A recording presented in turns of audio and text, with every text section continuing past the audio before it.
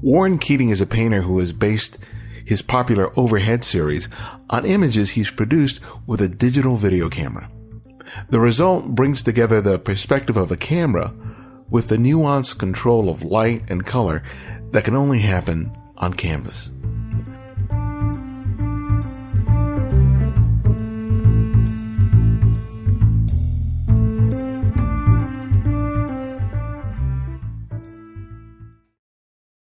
Definitely a kid that drew at a very early age and then, never gave it up. I had a debilitating congenital thing, and I couldn't walk for several years, and so I took a lot of art classes, really relied on that to get me through it. So that's when I really, got to the point of no return where I'm an artist, and that's just the way my life is going. I was not socially interacting with other kids. That's why I'm sort of antisocial today, because I didn't learn a lot. I missed some of the classes.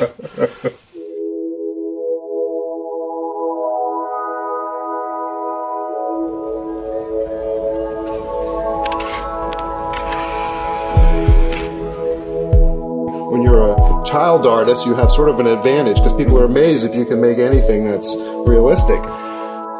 My first solo show was in '95, and it was this sort of drippy, dirty paintings of women in bathing suits in front of smokestacks and oil platforms. It was kind of an environmental statement. It was really hard for people to buy those and put them on their wall.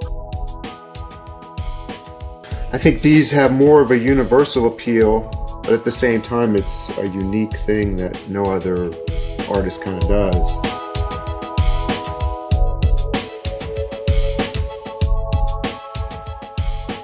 I've been trying to make a realistic painting that is also abstract, that's also, it's not just an old-fashioned kind of pre-impressionist idea, but it, addresses all the stuff of the 20th century, Using this viewpoint, by foreshortening the figure and whatnot, it becomes sort of an abstract shape.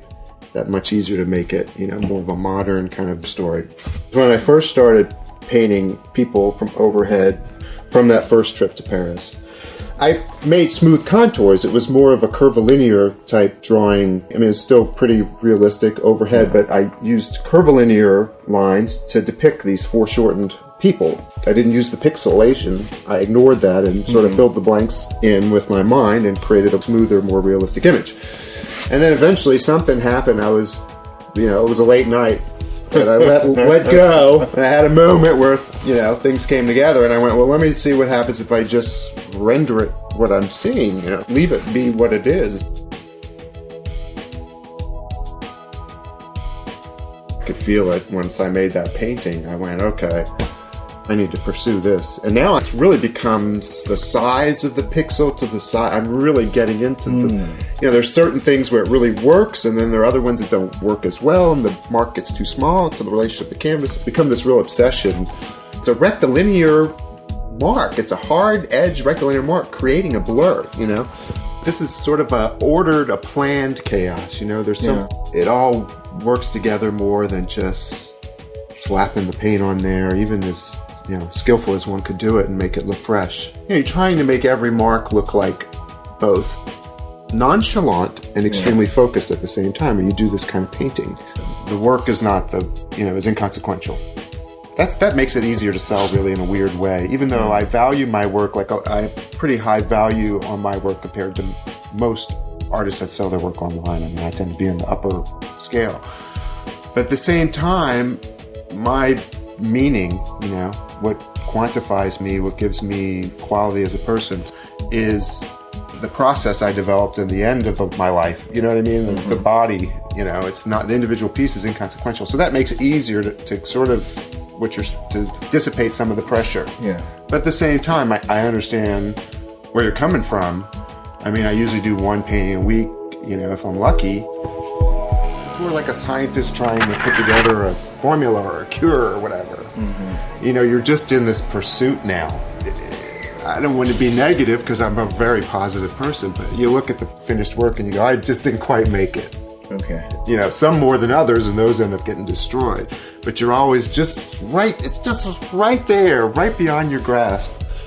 Thankfully, though, because it's dragging you forward. It's, it's a carrot that's, moving you along in your aesthetic and making you evolve. And You know, and then also I'm a very hardcore, very simple businessman about making art and selling art. Yeah. When someone buys a painting of a blue umbrella, chances are I'm going to make another painting of a blue umbrella. And I don't have a problem with that. I love when people connect with my art. And, you know, I do motifs. I have motifs that I repeat. And, you know, if the painting is not successful, it doesn't get sold. But if it is, you know, and it's, you know, that's the magic of making art. You can just completely ruin something and that's it. It's gone. And then other times you can do the same painting that you did 2 years ago and it's brilliant now. Mm-hmm. Something happened. This is probably the most expressive painting in the show. Very, very gestural. Yeah, the content is very fresh and interesting. And that was a huge compliment to me because I am trying to make an expressive, drippy, motion-filled mark without it being messy and ugly. When I was sort of more naive and less developed as an artist, it was sort of messy and, I don't know, ugly. It's a hard term because it's individual preference makes something ugly, but it captures the imagination. You know, because you look at the image and you start to create a story in your head about the person taking someone's imagination and you're making it go to work. You know, you're making them interpret your work and draw conclusions. I mean, I spent decades, sort of, you know, having another job in the creative field and doing art in the garage or in whatever, the extra room, whatever. I always had a studio, but I didn't start making a living at it until 5 or 6 years ago.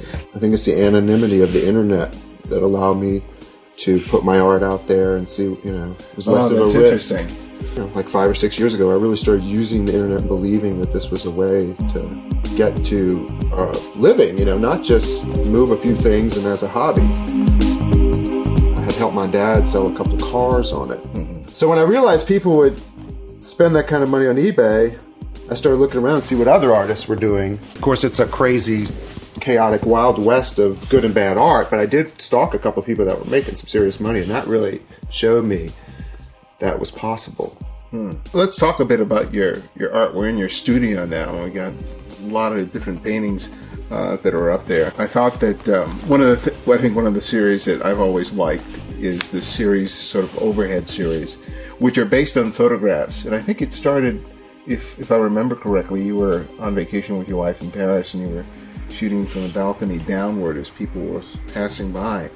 And it's a really interesting series, not just because it's based on a photograph, but not only the perspective, but sort of the graphic sensibility that you bring to what is a very common occurrence, people walking down the street, yet you're able to use the lines of their bodies and the varying colors that they're in the frame to make it really visually arresting. And I think it's been one of the more popular series that you've produced. Well, thank you very much for saying that. Very nice and well put description of my work that hopefully I can borrow. I'm always trying to depict motion. You know, I mean, there's been a certain amount of motion in even when I paint a landscape, I try to put some motion into it. You know, I work with an expressive kind of directional mark if you were to get technical. So again, the walking person, there's some sort of anomalies and glitches that happen with the digital video that I can interpret and paint, you know, so you've got this sort of contrast between these diverse elements, but the dominant thing that's holding together is its motion, you know. I'm doing a motion painting, you know. If it were in the 50s, they call it, you know, like a abstract expressionist kind of thing, but it's not abstract. All of the work I've done, landscape, figurative, whatever, I'm always trying to find something in the simple, you know, and expand it and sort of bring people to appreciate a moment in time that they wouldn't normally appreciate. That moment, you know, in time that seems so simple and so meaningless, but is so powerful.